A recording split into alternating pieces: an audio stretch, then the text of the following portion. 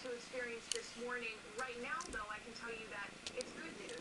No delays to tell you about coming from the Portland Jetport or Bangor International Airport at this hour. But I do want to caution you and tell you that there is that potential as these conditions continue to go in this direction. Certainly is that potential for some delays. So the best thing to do is to check the website of your airport ahead of time. Also check the web fly.faa.gov.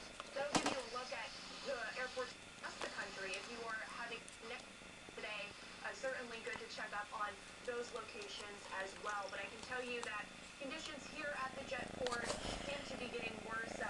For half an hour that I checked, getting a bit windier and wetter here as we stand outside the Jetport this morning, Lee and Sharon. It would have been easier to stand inside, but that's just not the way it works. Yes, and we appreciate it. Thank you, Danielle.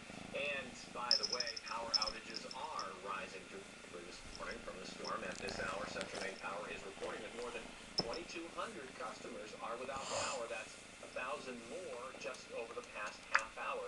The majority of those outages are in York County, and of course we're going to continue to keep you updated throughout the morning as the storm moves through the state of Maine. We will keep you updated, on the latest storm on the line and on the line. What are those That's from a movie, actually, but I'm not going to digress that far. Anyway, online